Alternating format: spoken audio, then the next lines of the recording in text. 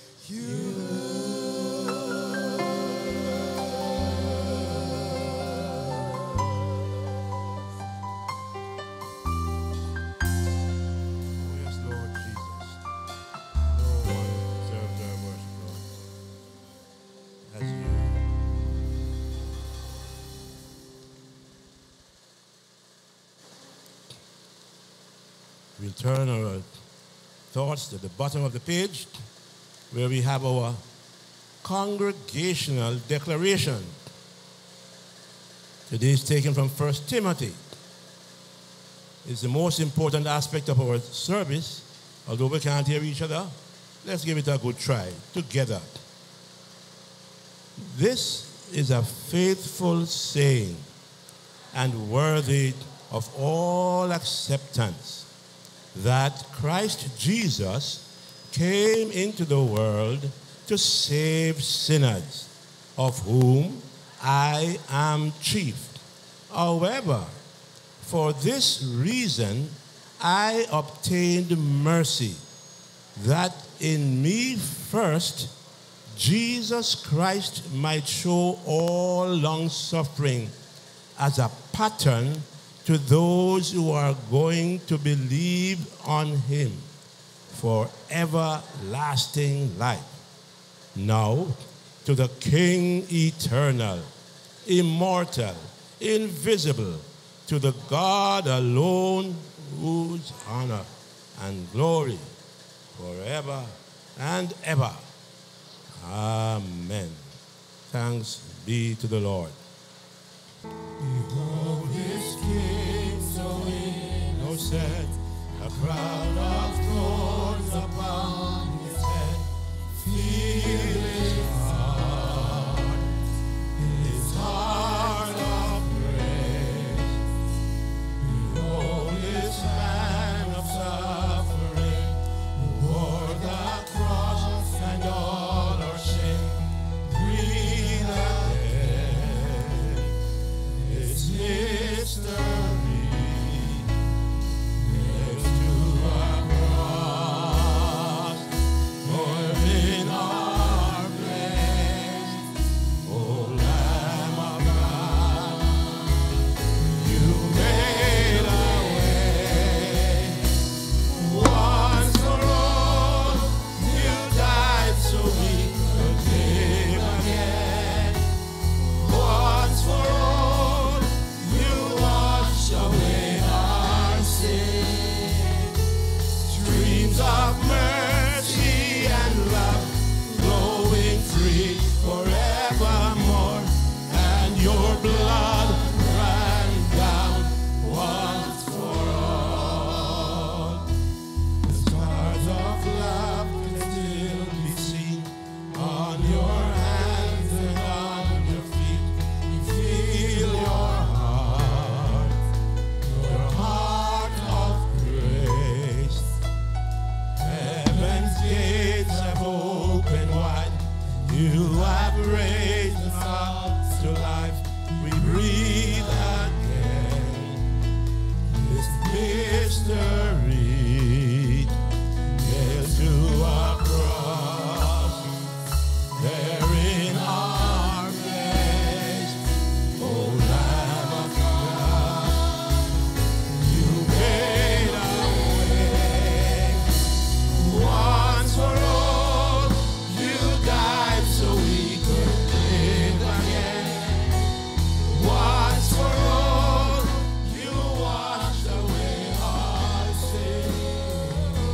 Streams of mercy and love flowing free forevermore, and your blood ran down once for all. In the shadow of the cross, we see your shame for what it was, and feel your heart of grace. We see your power breaking through, and all that we've become in you. We breathe again this mystery up from the grave, now raised to life. O Son of God, we lift you high. Once for all, you died so we could live again. Once for all, you washed away our sin.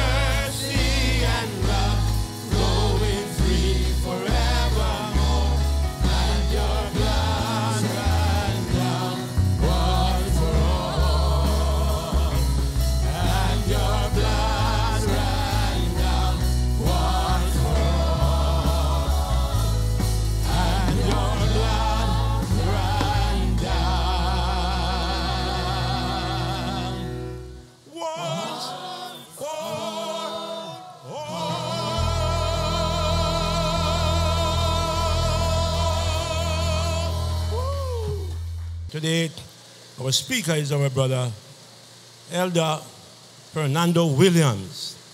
Now, Fernando tells me he's a hunter. Huh? Come beside me, it's all right. No, he say he's a hunter. Have a gun and they go hunt. I think the man go a bush. The man say he drive by the roadside and if him see an animal, let him shoot it. What kind of modern day hunting this? Or ask how much apong. Or we ask them how much apong. So you not buy it, you look out for it. Yeah. God bless you, son. That's how you.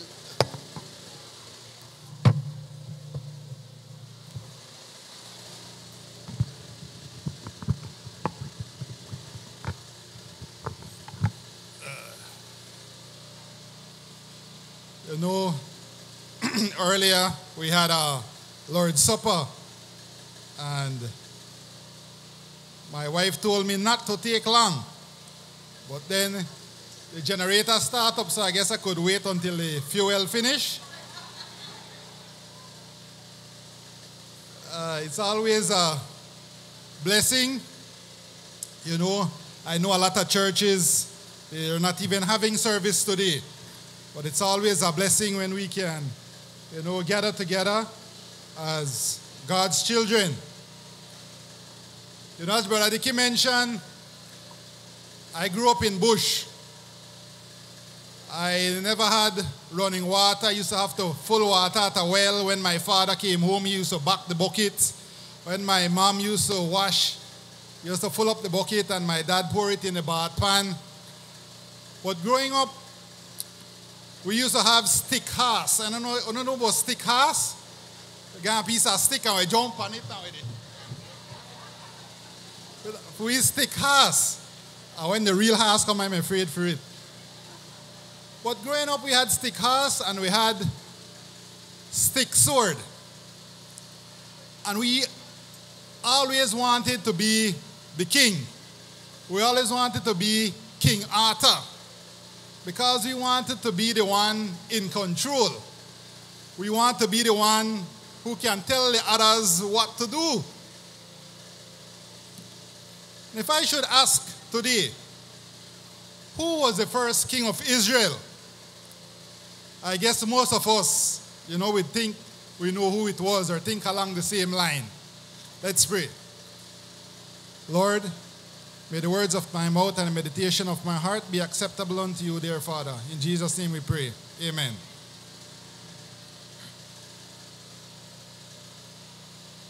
As was read earlier to us by Jonathan, you know that the people of Israel came to Samuel, was their prophet at the time. And they told Samuel, you know, you to get old, your son, they are not really following the way of the Lord, so they really can't take over from you to carry on. You know, we want a king, just like the other nations. We want a king who will take care of us, who, you know, will fight our battles for us. And this thing, you know, got under Samuel's skin. Because Samuel believed, like, you know, that my son is supposed to be the one to take over, and those people are rejecting me. And God told Samuel, it is not you they have rejected, but that they have rejected me as their king. Imagine that.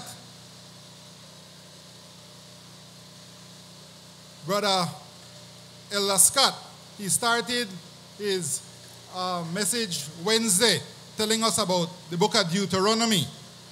And the book of Deuteronomy is where the laws were listed for the children of Israel. And if we look in Deuteronomy chapter 17, verse 14 and 15, it tells us who should be a king in Israel. It says, when you enter the land the Lord your God is giving you, and have taken possession of it, and settle in it, and you say, let us set a king over us like all the nations around us. Be sure to appoint over you a king the Lord your God chooses. He must be from among your fellow Israelites. Do not place a foreigner over you, one who is not an Israelite.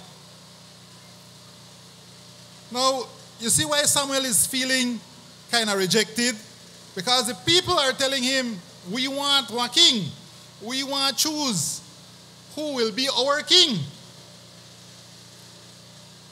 And as I had asked, who was the first king of Israel? Many of us would say Saul. We grew up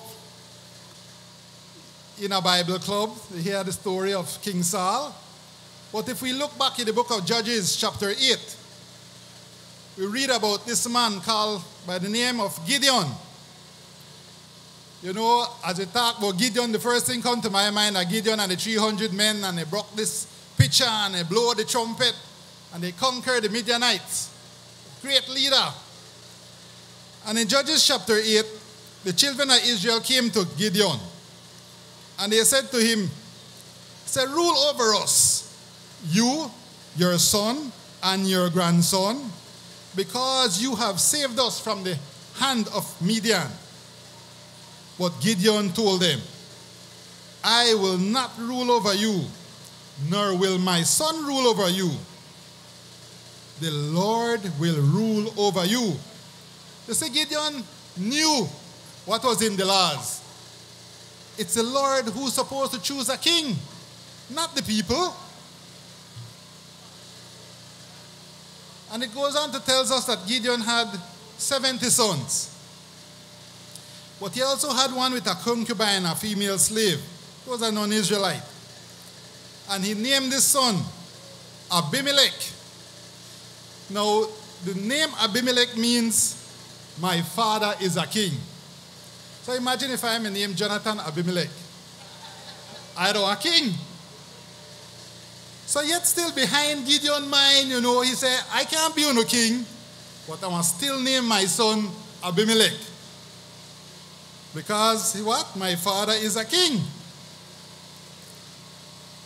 Now, Abimelech,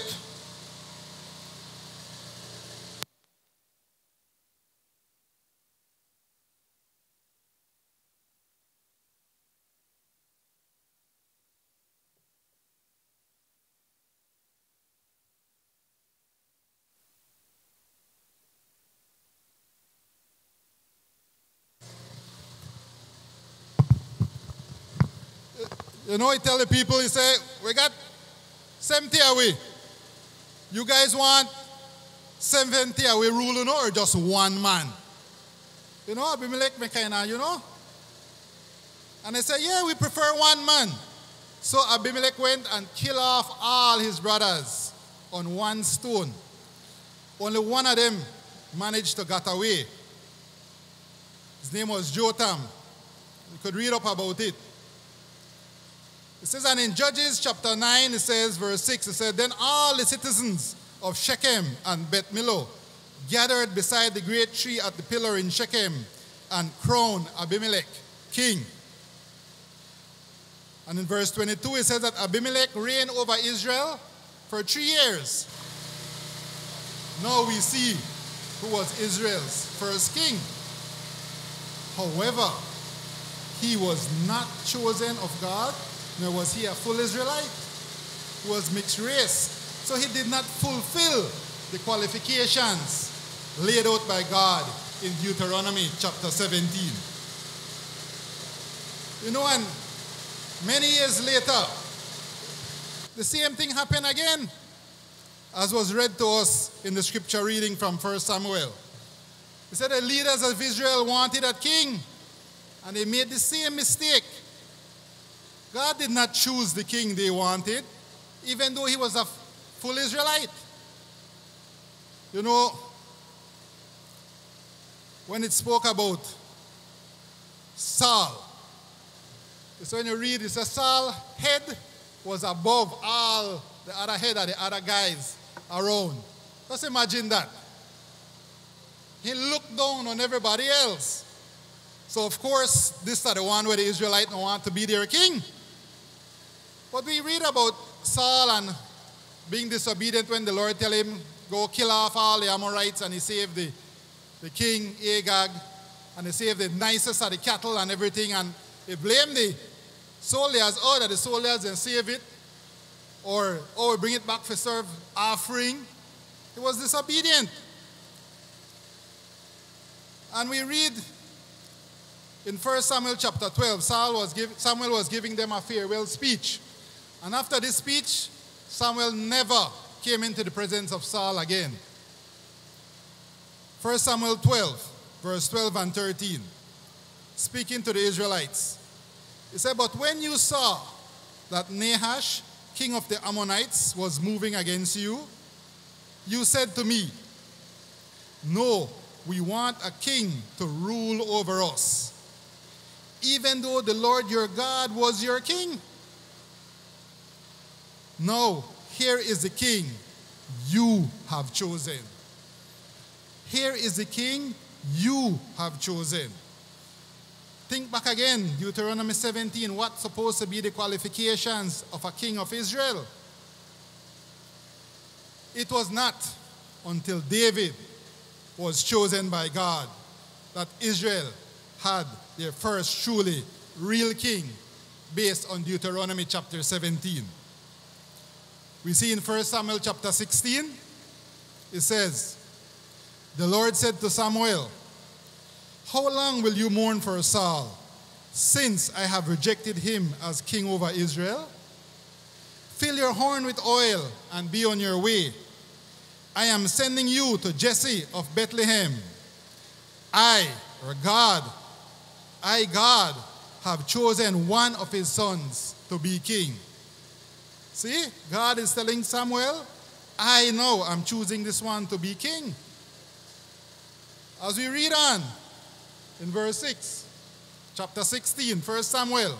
So when they arrived, Samuel saw Eliab and thought, surely the Lord's anointed stands here before the Lord.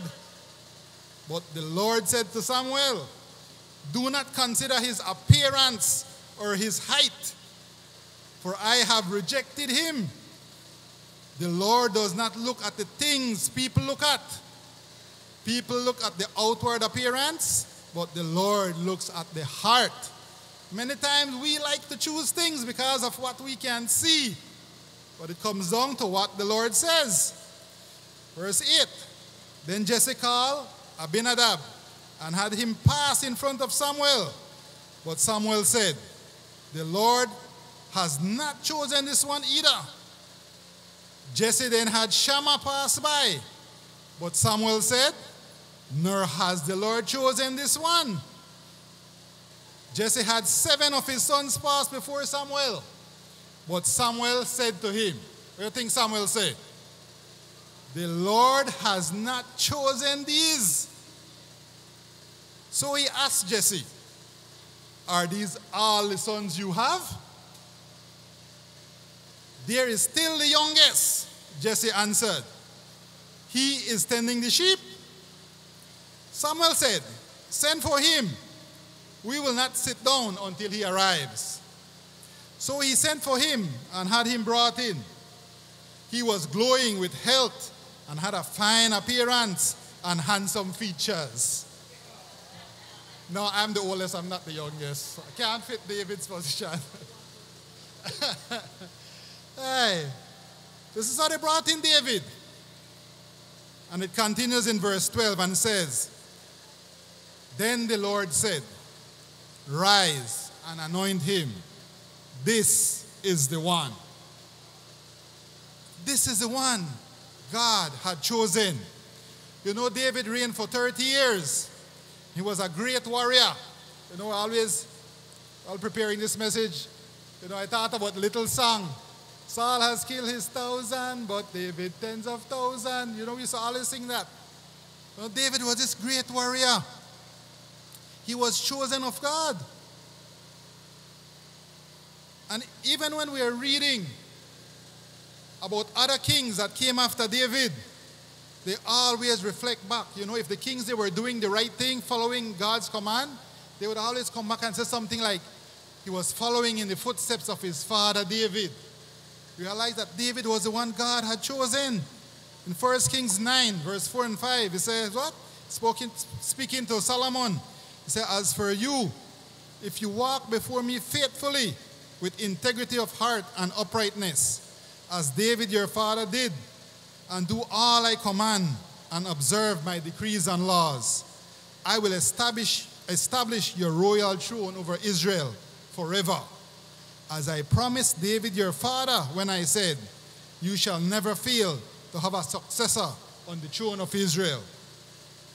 2 Kings 22, speaking to King Josiah, about King Josiah, what did he say? He did what was right in the eyes of the Lord and followed completely the ways of his father David, not turning aside to the right or to the left. So you see, it keeps pointing us back to David as the one the Lord has chosen. You know, and God had chosen David, but it was pointing us to something further down, to a greater king who was yet to come. And yet still, a lot of the Israelites, they were rejecting the one God chose. And many times, the Lord reminded the people of Israel through his prophets how they rejected him as their king. And in our night Bible reading, we read some of the prophets a couple of weeks ago. Hosea 13, verse 9 and 10. Hosea speaking to the Israelites, it says, you are destroyed, Israel, because you are against me, against your helper. Where is your king, that he may save you? Where are your rulers in all your tongues, of whom you said, give me a king and a princess, and a prince and princes? He's reminding them that it's not you who's supposed to be asking for this person who is going to be king. It is God supposed to be the one who chooses. In Amos 5, verse 25 and 26, again, speaking to them, he said, did you bring me sacrifice and offerings 40 years in the desert, people of Israel? You have lifted up the shrine of your king, the pedestal of your idols, the star of your God, which you made for yourself. So we see that God had all this planned out. He chose David to be the king over Israel. And when we read these things, we're supposed to bear in mind, not only that, but what was this pointing to? Who was the real king who was going to come? And you know, in our singing earlier, song number 2, first verse, the last 2 lines, no one is God and king but Jesus alone. Song number 3, third and fourth line, and bow down to worship you, Messiah, Christ, our King.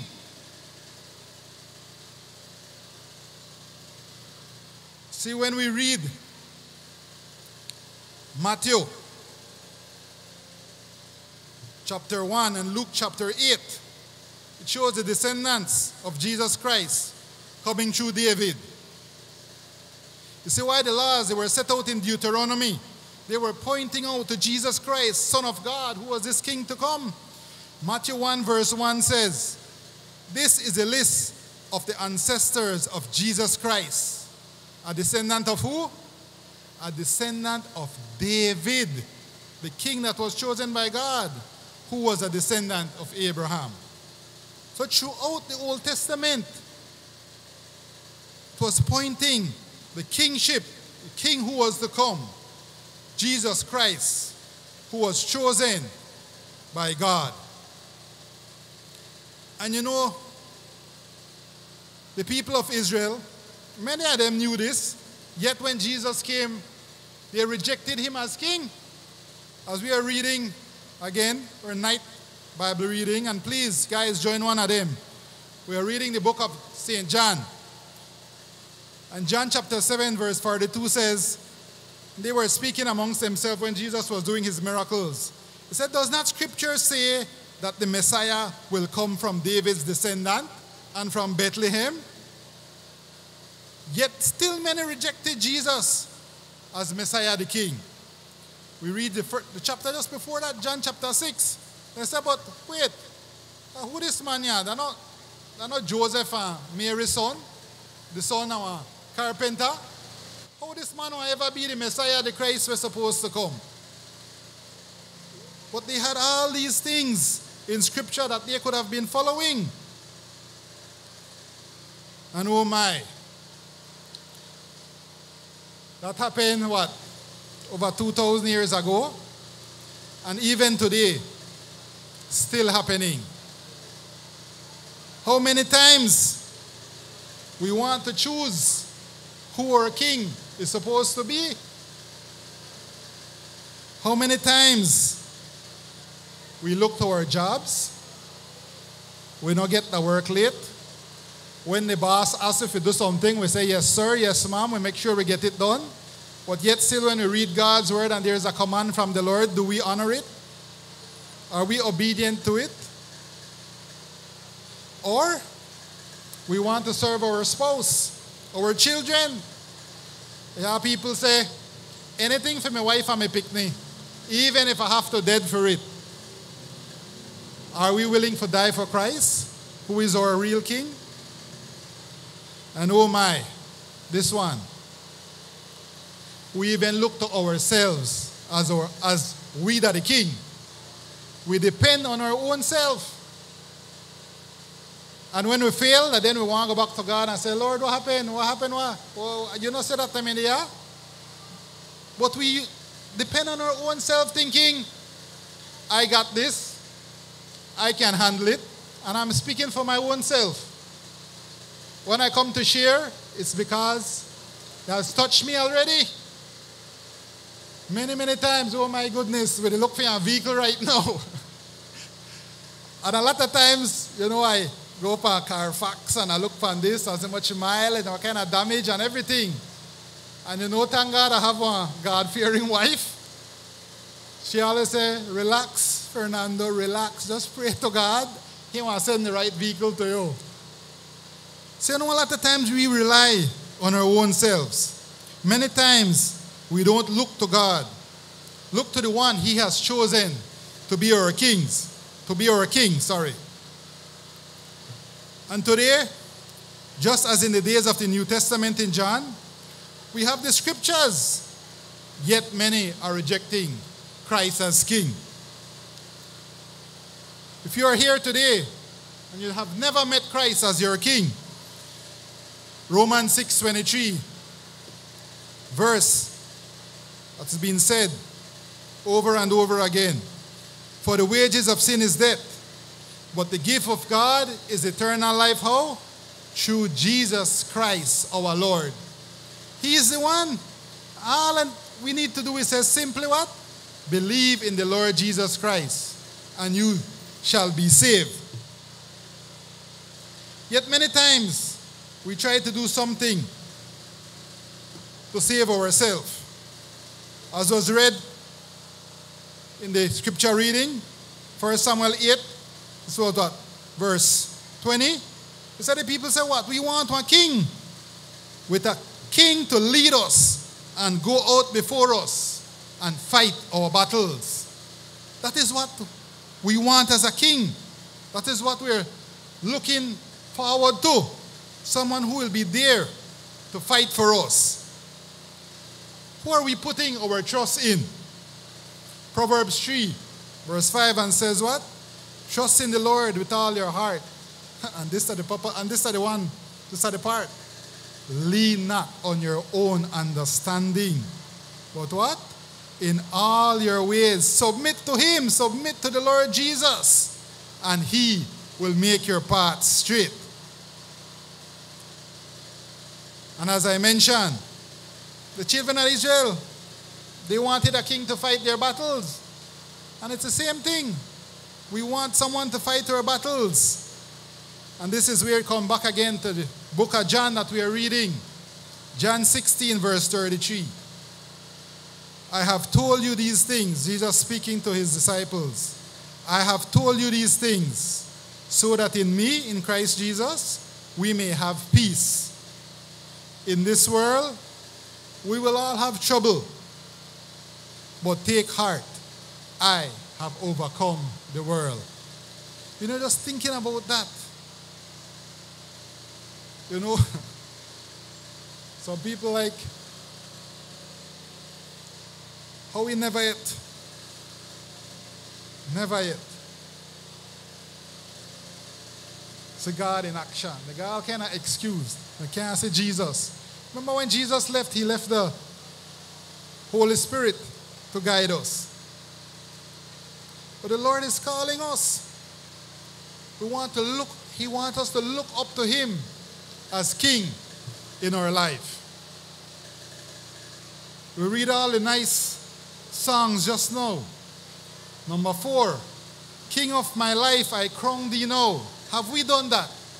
Have we crowned Christ as King over our life?